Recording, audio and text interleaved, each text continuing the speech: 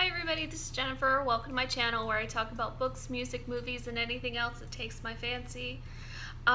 Today I'm doing a review of sorts, I think. I've never done one before, but so I read the Strain Trilogy by Guillermo del Toro and Chuck Hogan, and I wanted to discuss it. So that's what we're doing. We're going to discuss the Strain Trilogy. The Strain Trilogy consists of 3 books. The Strain that came out in 2009, The Fall that came out in 2010, and The Night Eternal that came out in 2011. I listened to the audiobooks. I don't have copies right now, but I listened to all 3 books on audiobook. The first one was read by who is that dude? Ron Perlman. Ron Perlman. There we go. And then the second was read by somebody who was not Ron Perlman, but they all did very good jobs, and nothing about the narration took anything away from the reading experience for me. So hold on, I kind of need notes. So let's talk about the main characters. There's Abraham Satrakian. He is an old Jewish man who runs a pawn shop in New York. This is all taking place in the New York City area, by the way. New York and New Jersey mainly. Then there's Ephraim Goodweather, Zach Goodweather, and Kelly Goodweather. Ephraim is a doctor for the CDC. There's Vasily Fett, who is a rodent exterminator in New York. There's Nora Martinez, who is one of F's colleagues. There's Gus. There's Mr. Quinlan, the Master. There's also sorry, I blanked on his name. He's the leader of the Stoneheart group. Crap.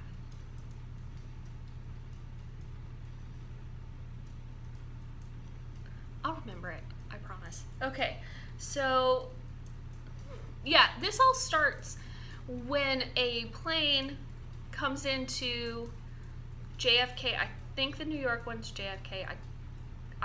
Or maybe LaGuardia. I don't know the airplanes, the airports in New York. I'm sorry. And the second it lands, it goes dark, and when they finally get on the plane, everybody except 4 people are dead. So the CDC is called in because all these people have died and they don't know how it's happened. And this is how this all starts. So what's going on in the first book mainly is them trying to figure out what's going on. And there's a whole lot of politics about it because the CDC is a government agency. There's also... Anyway, so it follows, the 4 survivors, Ephraim Goodweather, his family, and the CDC who's checking this out, and Abraham Satrakian, who's trying to get to Ephraim, and the CDC, so he can tell them what he knows, because this is something he's not the exact circumstances with the airplane, but he knows what's going on here. And there's also a whole bunch of stuff about an eclipse, because this takes place right when there's a big eclipse that's supposed to be happening, a total eclipse. So the first part is discovering how this whole thing starts. The second part, The Fall, deals with finding out more about what the plan is. This is all being caused by this master vampire. And we're figuring out what his plan is and what his human helpers have planned. And so we're following F and then the team and Abraham Satrakian while they're trying to stop the Master's plan from happening. The Night Eternal takes place 2 years after the events of the fall. So this is dealing with the continuing struggle against the Master and his plans for the human race. I'm trying very hard not to spoil too much, but it's kind of hard, especially when you're dealing with like a trilogy, because to talk about the later books, it's kind of hard. So I really liked these books. I liked some of them more than others. I really thought the second one was the best one, personally. It was just more faster paced, and the first book of the trilogy leaves too many things unanswered, and you get most of the answers in the second book, but I still don't think it excuses the first one. So, you know, when you're dealing with the second one, first, there's not quite as much world. I mean, it's New York City present day. It's not like, it doesn't take place in an alternate dimension, so there's not a whole lot of world building, but there's a lot of politicking, there's a lot of what exactly is going on here. So I think that slows the first one down, and the fact that the first one, like I said, leaves too many questions unanswered. The second one it's shorter. The second one's shorter, and it's faster paced because now you know kind of what's going on, and it's like, is this going to work or isn't? And so I like the second one a bit better. The third one deals with the aftermath of the events of the second one, which I'm not going to tell you what they are. And the third one has some issues too, because it introduces elements in the third that are there's no real inkling of them in the first two. And I feel like also in the third book, there's some stuff set up in the second book that looks like it's supposed to be like, have its conclusion, well, have its day in the third book, and then it gets touched on a little and then it gets dropped, which bugs me, as it should. So that kind of bothers me about the third book. But in the end, I did end up liking all three of them. Yeah, so that's my main feel about all three books. I thought the writing was pretty good. I mean, it wasn't spectacular. It was serviceable to the plot, but it wasn't like spectacular. But overall, I thought it was good. There was nothing about it that really distracted me from the story, which is my biggest deal with the writing. You know, it has to service the story, and it has to like not have too many issues where it's like, really this? So yeah, all in all, I thought it was a very good reading experience. So I'm gonna go over some of the themes that I liked from the book, because one of my major things is I like books with story. I also like to have a little bit more. Uh-oh, there goes somebody's car alarm. Hope you can't hear that. So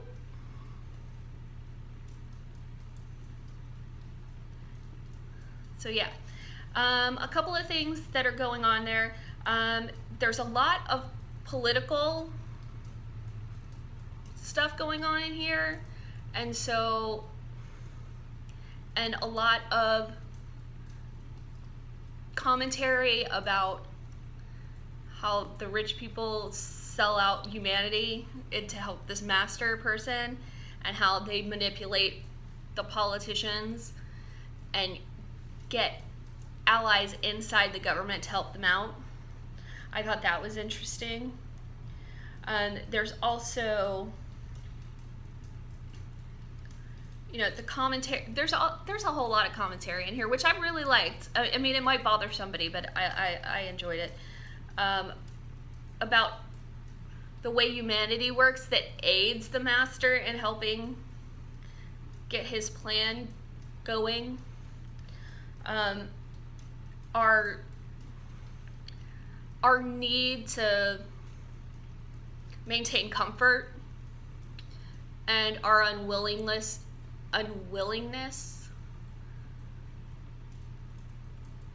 to really look at things, and our need to maintain normality even in the face of the obviousness of this is non-normal. Let's see. Okay, so there's so many family dynamics in here.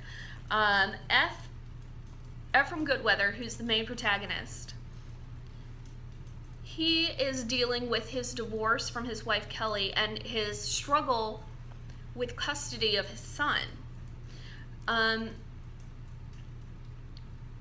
They're in family counseling to try to, when this plane incident takes place, he's actually has custody of his son in a trial run to see if he can have, if him having custody of his son would work. And so this botches up all the plans, and then it continues to botch up all the plans going forward, but I'm not going to tell you how, because that would mess things up. But there's this constant struggle with F, this fear that he's going to be replaced in his son's eyes, first by Kelly's boyfriend and then by this master vampire. So there's that going on. There's also another father-son relationship between the master and this other character who I'm not going to talk about. But there's a destructive relationship there. And then there's a mentorship relationship between Abraham Satrakian and Vasily Fett, who's the exterminator. So there's father and son dynamics going all through this book, which I appreciated. There's also, you know, thematically, there's this thing going on with familial love and bonds. This master, he creates others of his kind, and those are drawn back to their loved ones in order to bring them into the fold.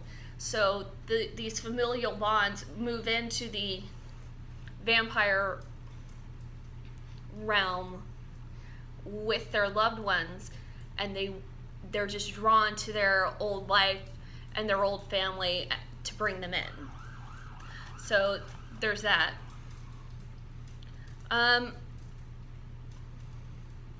Yeah, so the last thing I'm going to talk about is when I was first starting reading books about vampires and reading like references to them, a lot of stuff that goes on, you know, dating back to Dracula, is the Victorian repression, and that the vampirism as a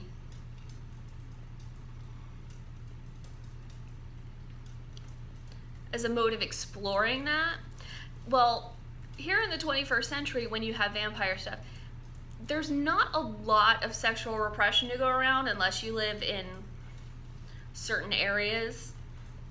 And so that might still be, that still might work thematically sometimes. But if we're looking for a more modern metaphor when using vampirism, especially in the third book, what got to me was the vampirism as a metaphor for our current eating practices and our farming practices. So, you know, we do a lot of stuff like forced breeding, and then selecting for certain genetic traits in our food. And this is paralleled in the third book. And so it's really obvious how vampirism now can be a metaphor for our modern farming and animal husbandry practices. The vampires, they openly refer to people as chattel, as food. So, you know, if you're looking for a metaphor of how we treat our food, the vampires in this book can be seen as a good substitute for that. And that was one of the biggest things I got from here. So yeah, all in all, I really liked it. First book kind of started a little slow, but I thought it picked up throughout the second and the third books. And in the third book, my main issues were some stuff being introduced in the second book that was not followed up on completely in the third book, and some things that were introduced in the third book that really weren't set up very well in the first or second. But all in all, I thought it was a very interesting story, and I was very entertained by all the books. So if you've read them, or if you have comments on any of the books, please feel free to make a comment. Also, you can like, share, and subscribe. Thank you very much for watching.